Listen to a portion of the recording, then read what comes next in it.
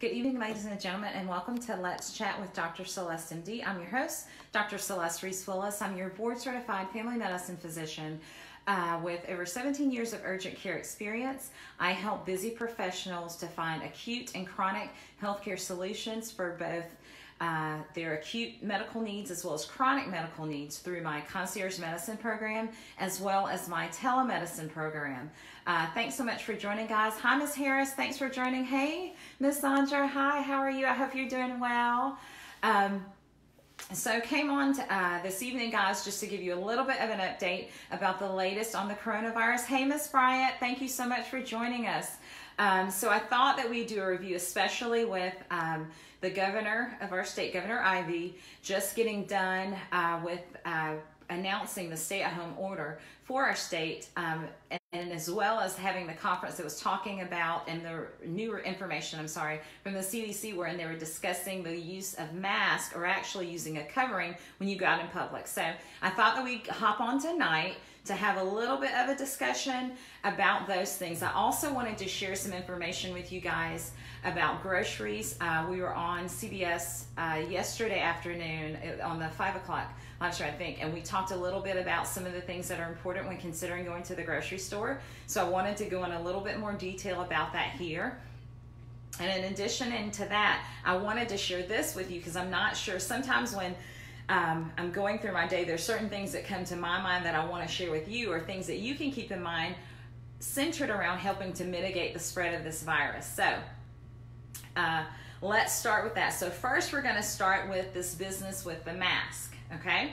So one of the things, and you know, guys, we're talking about the novel coronavirus, COVID-19. We've been sharing information with you about this virus over the last several months. And about the different things that we can do to help decrease or mitigate the risk of spread. Those things still hold true. We're just kind of adjusting those things. And as this virus proceeds and as we diagnose more and more patients with it, or able to follow them through their course of illness, we learn a little bit more about, okay, this is what has happened in this particular patient. And so as those things and as that information comes about, the CDC as well as the State Health Department will release more information that will help you be able to make better decisions while you're at home. I hope that everybody's having a good time at home quarantine, by the way. Or trying to have a good time at home, by the way, and choosing some activities that will help increase and elevate your mood. I hope that everyone was able to get out today and take a walk. It was very sunny outside, great way to get some exercise in, increase your immunity, as well as vitamin D. But you want to make sure that when you are going outside, you're definitely following the social distance measures we've been encouraging you guys to follow the last several weeks. Now is a very critical time to make sure that we're definitely following all of these things and following the stay-at-home order and not leaving only for those essential things. So let's talk about the cloth mask. So what they've recommended at this point, the CDC is recommending that everyone, if they have to leave their home, that they wear a cloth mask. Now, we in the state of Alabama are under a stay-at-home order, and most states are having that same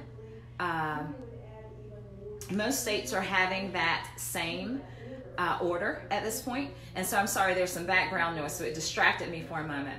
But what they're trying to get at with the mask is that they want a barrier to protect others from breathing and talking, because what they had discovered is that there's a respiratory droplet that may be released when we talk and when we breathe and when we cough and when we sneeze. We knew about the coughing and sneezing, but there's a respiratory droplet that is released a lot of times when people talk, or can be, especially if you're in that close distance. So that's why people that are practicing the social distancing may be having better results with decreasing the risk of their spread. So now they're talking about a barrier, wearing a barrier when you leave your home to help protect you from spreading it if you should have it, and or to protect other people, because it's possible for you to spread the virus while being asymptomatic. That is the reason part of the reason why they're making this recommendation. So we know that it's a viral pathogen that's spread in the throat and the mouth. We know that that's where the virus is primarily, right? So when you cover your throat and you cover your mouth, you decrease the risk of that virus spreading from that area. Now, one of the things that we can champion is there are a lot of people that are at home. I've seen it all over Facebook. The community's coming together, and there are people that are making masks to provide a barrier. Now, this form of mask, the homemade mask, is not something that we typically would recommend for someone that's in a hospital setting. Because there's certain filters and barriers that come with the masks that are needed for healthcare professionals. So what the CDC is recommending, what the health department is recommending at this point, is for you to wear a cloth covering, but not an N95 mask. Those masks still need to be reserved for healthcare professionals that are having direct one-on-one contact with people that may be positive with COVID in the hospital setting. So they're not suggesting that you go out or try to go on Amazon or anywhere and buy these N95 masks, because the healthcare professionals, we definitely still need those so we can help keep everyone safe, right? Right. So they're not suggesting that. If you know that you're going out and leaving the house and going to a place where there is increased risk of you running into the virus, let's say a clinic or somewhere else, you want to make sure you wear that mask. They're also suggesting some people to wear a gown. The reason they're suggesting that is because we know that the virus can live on surfaces, and if you touch those surfaces, you can pick up the virus and bring it back home with you. That is why they're suggesting that, okay? So that's the deal with the mask. So the N95 masks, we're going to leave those for people that are in the hospital setting. That's what we're going to do with the mask. So next topic, groceries. When you get ready to go do your grocery shopping, and right now people should only be going out for only essential things that they need, only the essentials. So knowing that you should be going out for only the essentials means that beforehand you're going to make a list, okay? First and foremost, if you're in a household where you have 2 adults, let's make a plan. Let's have one person be the runner if we can. If you have children, try to keep them at home. We do not recommend you taking children out into this environment unless there's absolutely no other option. Now, try to make one runner in the home if you can, so that it's only one person that's being exposed. If you have to go to the store, if you have a cloth or a bandana or something you can wear, great, put that on. If you have gloves, you don't need gloves. Really, the gloves are like a petri dish, which is part of the reason why most physicians don't recommend that, hey, you wear gloves, because a lot of times people don't realize, if you haven't used gloves over a period of time as a healthcare professional, I know that the minute I get done interacting with a patient or touching a surface or doing something, I have to get rid of the gloves. The gloves are like a petri dish. So you definitely want to be careful if you're using them and making sure that you throw them away and washing your hands immediately after you take them off. When we see patients in practice, when we take our gloves off, one of the first things I do in any procedure and after interacting with a patient is washing my hands. And that's because I know that I've been in an environment where I could have had something infectious and don't want to pass it along to another patient. So constantly changing gloves and washing hands. Now, if you don't have gloves, no issue. Please do not go out and buy or order gloves. It's better to wash your hands anyway, right? Right. So you're going to make a list, have one runner, and when you get to the grocery store, if you have wipes or some kind of disinfectant, make sure you wipe off your cart, wipe off the bottom of your cart, because we know that this virus can live on certain surfaces, right? For, hours and days at a time. We know that it, exists in the air for several hours at a time. Exactly how long we don't know, but we know it's at least 3 hours that it lives in the air. We know that it lives on some metal surfaces for days at a time. So you want to make sure that you wipe it off before you put your food and items there. Put your food and items, pay for them. When you get home, if you have gloves on, throw them away outside. Do not take the petri dish of gloves into your home. That's like taking the coronavirus basically into your home, and we don't want to do that. So we want to make sure that we get rid of those gloves if you have them. I hope that you're not using them. The first thing you want to do is wash your hands. Then bring your groceries into your pre-assigned area or table that you have that you're going to disinfect your groceries. And yes, you have to disinfect your groceries. Easy way to do it though, Dawn dishwash, make a little, some dishwashing water, Dawn dishwashing liquid, little bit of Lysol or a little bit of bleach in the water. You're going to take a washcloth and literally wipe off all of your groceries. This is going to help to disinfect them one at a time. You want to do this before you place the groceries into your cabinet. You want to do this before you put the groceries into your refrigerator. You definitely want to do that, okay? something very important to do. And what you're remembering is that you've been touching on things, and there are other people that have been touching those groceries as well. And we know it can live on surfaces for days at a time, so we want to make sure that we mitigate that risk. Now, you're going to wash your hands again. You're going to really make sure you wash your veggies, fruits, produce really, really, really well. Wash them really well before you put them away. And then you're going to wash your hands again. You're going to make sure when you come inside, you take off your clothes, put them in the washroom, and that we're washing them and not wearing the clothes that you've been outside in or been to the store in or been in an area wherein you could have coronavirus on you. You don't want that to sit in your home, right? No, we don't want that, right? So, last thing with the mail, because this is something that a lot of people know this. I've mentioned this before. Some people may not recall. But with the mail, you want to make sure we know that it can live on a paper surface. We know for a few days at a time. So we want to make sure that we are clearing that surface as well. And I would do the same thing with the handling of your mail and handling of packages, making sure that you've washed your hands afterwards. Don't just pick up a box and open it and then, touch your eye, your nose, your mouth, because the entry points, remember, we've talked about this repeatedly, our eyes, our nose, our mouth. Our eyes, our nose, our mouth. Those are the entryway points. So these are the areas we want to protect. It's very easy to forget that you haven't washed your hands and touch your eye, scratch your eye, your head, your nose, anything, right? So one of the things that's going to help with this part is the constant washing of our hands. Now, the times that you want to especially remember to wash your hands, never ever put anything in your mouth unless you wash your hands first. Because you don't know what surfaces you may have touched, right? And you don't want to put something in your mouth when you've touched a surface that could have had some of the virus on it. So making sure that you wash your hands before you eat anything every time, I would encourage you to do that. You want to make sure the first thing you do when you come into the house is that you wash your hands, no matter where you're coming out from, even if you're outside in your backyard, because you're touching a door handle, the same door handle you may have touched when you went outside to get your groceries or go to your car or take a walk or do something else. Make sure you also remember to wash your hands when you go outside and get your mail.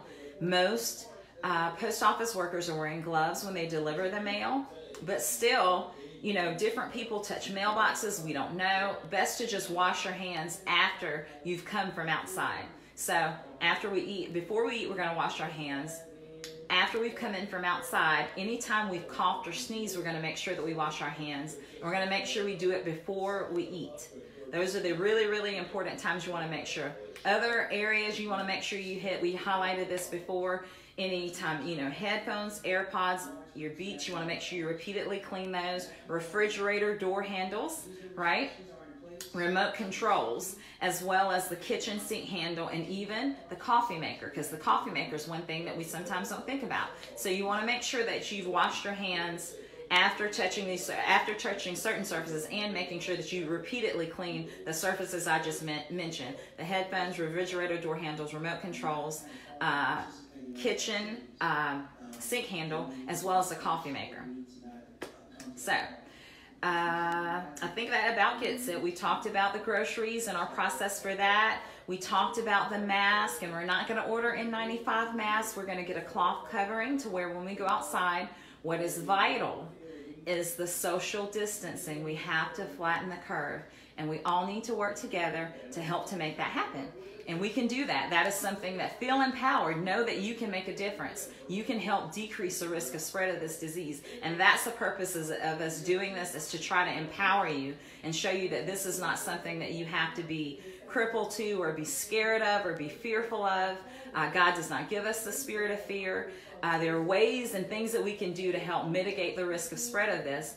And us combining together as a community is what's going to help get us through this. So I encourage you to follow these measures. If you're out there and you're feeling sick or ill, talking too fast. Sick or ill, please make sure that you consult a physician. If you do not have a physician and need any kind of telemedicine consult, that is a service I'm more than happy to provide. You can visit my website. It's in the chat.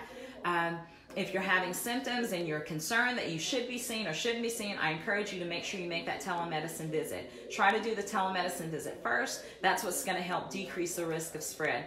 If you're in a situation where you're like, we've got to take someone to the doctor, then make sure that you decrease the number of people that are going to that urgent care clinic. You know, don't take your whole family to an urgent care clinic. I really, really, really want to make sure that we impress the importance of that. Take the sick person as well as someone else with them, because a lot of times you need a responsible party if someone's feeling ill, because we never know, you know, they may not be able to drive or any of things of that nature, but take someone with you. But don't take a group of 6 of you to the doctor. When you go outside to exercise, I know it's, you know, it's Good Friday, which is a wonderful weekend. There's a lot that's going to be celebrated this weekend. But I encourage you as people, because I know people are accustomed to getting together this weekend as families, is imperative that we follow the social distancing. We now know, or are finding out more evidence to suggest, I'll say, that this may be spread between some persons just by talking and just by speaking. Taking that 6-foot distance goes a long way to decrease the likelihood of having it spread. The more you get together with more people, then you increase the risk of one of you having it or spreading it. It's asymptomatic, so we don't know when you have it unless you have a test. That means in that 14-day incubation period, you could spread it to someone else, and you don't want to spread it to someone who, we don't want to spread it to anyone. But you especially want to make sure you don't want to make yourself be a risk factor for someone that has a more challenging time of fighting off the virus. So with that, ladies and gentlemen, that's all I had to share. Thank you guys so much for coming on. Hi, Mr. Smith. Hi, Jocelyn. How are you? Inbox me, please, Jocelyn. Hi, Mr. Bates. Hey, Keela. How are you? Hi, Mr. Trammell. Thanks so much for joining. Hey, Coretta. How are you? Hi, Miss Ratcliffe. And Indiana, Bama. He must be in Alabama. Hi, how are you? Thanks so much for joining. Hi, Miss Taylor. Thank you so much for joining us. Hi, Nene. Did you do your concert yet? Please let me, I hope I didn't miss you singing. I pray I didn't miss you singing with all the updates. I had some consults earlier. Hi, Miss Morris. And Miss Hamill, thank you for joining. And Miss Manuel. Hey, Auntie G, my aunt is joining from San Antonio. Hi, Felicia. Thank you so much for your help today. I appreciate you. And hey, Laquita, thank you so much for joining. So, guys, that's all I have. Is there anyone, if there's anyone that has any questions, I'm going to hang on for a second. Okay, Nene, can you please tag me when you go on to sing? And by the way, you guys, if you would like some inspiration, my sister, Nitra Young, who's in the chat, is a phenomenal individual, minister of music, songstress, definitely is going to minister and help to uplift our mood and give us a reason to look to God to be the solution as the ultimate healer. So she's going to minister in music hopefully tonight. I'm going to share it on my page, so please take a moment to listen to it. It will bless you immeasurably. You have no idea.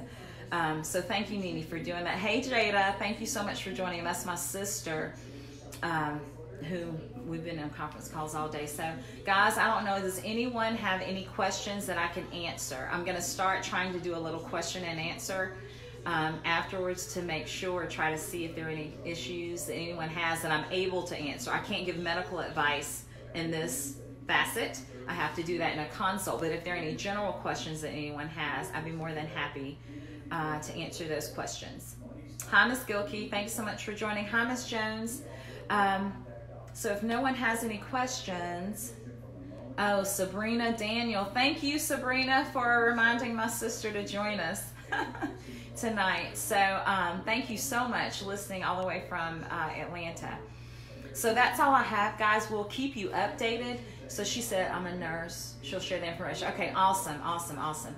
So we just want to make sure, I want to make sure we really, really, really push the point about the mask. Because before, when this first started, the masks were a huge issue, and it's already a huge issue with healthcare professionals. So please don't order the N95 mask and just use a cloth covering.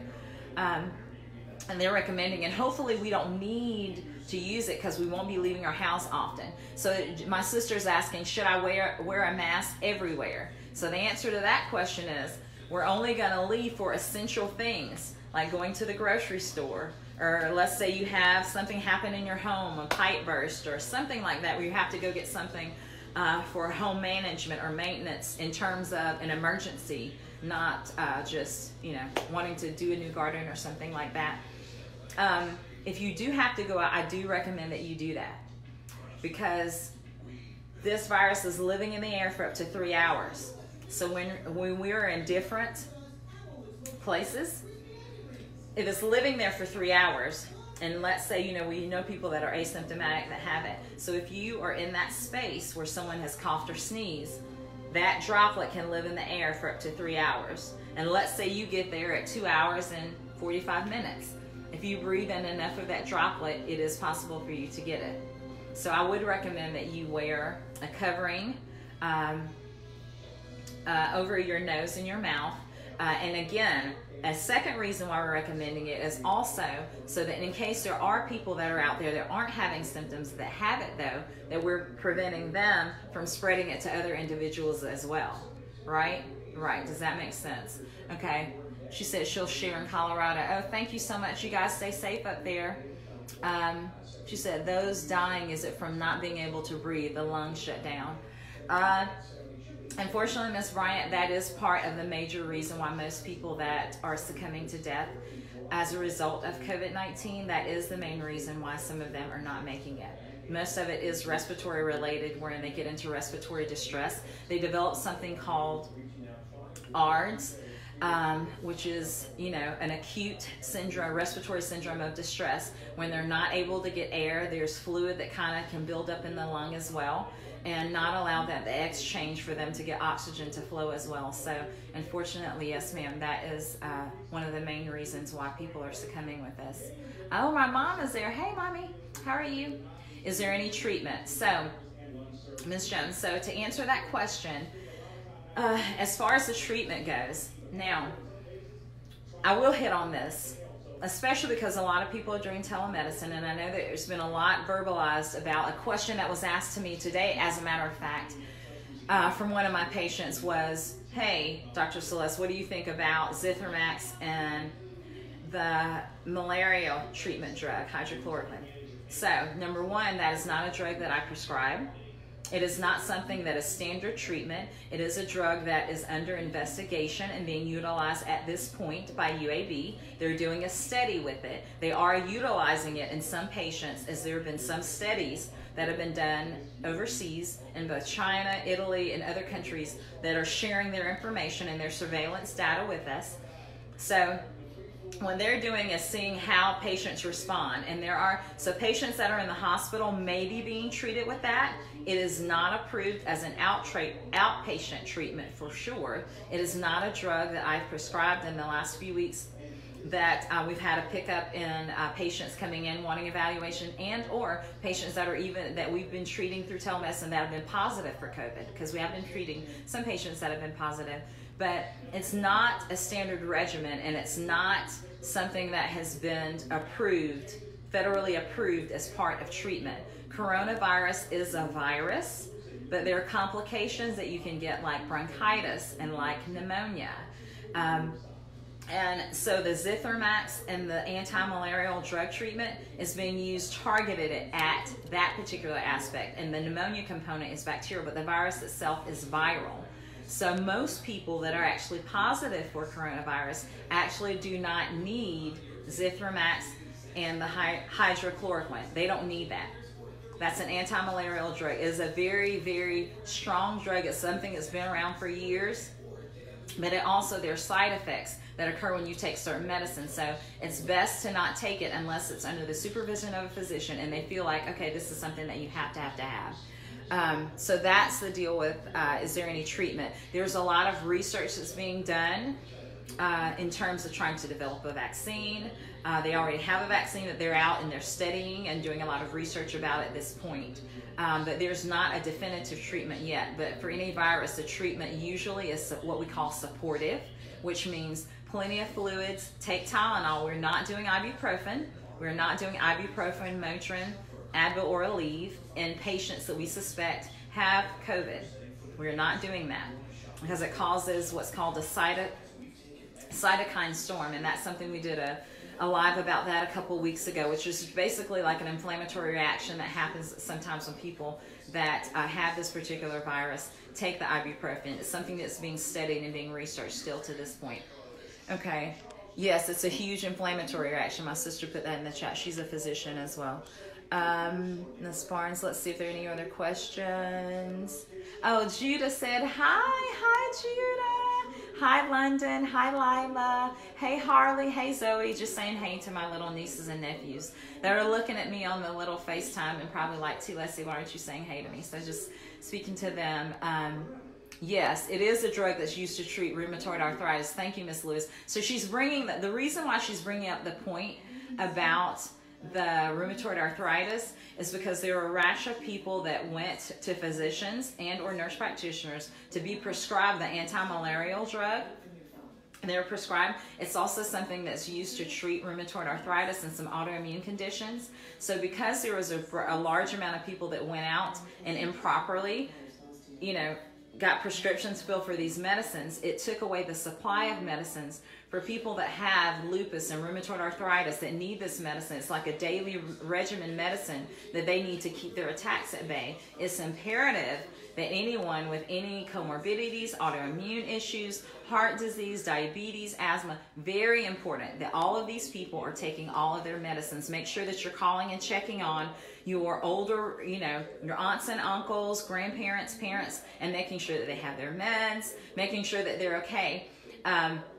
Because what happened with this is that they bought all the medicine, and so what ended up happening is there were a lot of people that were sent into flares because they couldn't get their regular medicine, because there are healthy people that wanted to keep a stock of medicine to treat corona in case they got it at their home, which is not appropriate and which is not good at all. But so that's why we're not, or at least Dr. Celeste is not prescribing that treatment, because I'm not treating people inpatient at this time, and it's not being recommended by our state health department, nor by the CDC, nor by the research and doctors at UAB. So we will not be doing that. Let's see, and they take it for lupus as well. Okay, hey Benji, how are you? Okay, how can we tell the difference between pollen, allergies, and COVID? Okay, hi Ms. Holland, thanks for the question. So, and we did a live, I did a live on this a couple of weeks ago, so you can go to my page to get a little bit more detail about it. I'm not going to go into as much detail now, because I've been on here now, I don't know how long, and I don't want to get away from what our topic is today too much, but the difference. So if you're someone that has seasonal allergies, the symptoms kind of overlap a little bit. So if you're someone that has seasonal allergies, you normally have like nasal congestion, sneezing. People that have seasonal allergies, you know who you are. At this time of the year when things are blooming, you start getting congested, you get all of that.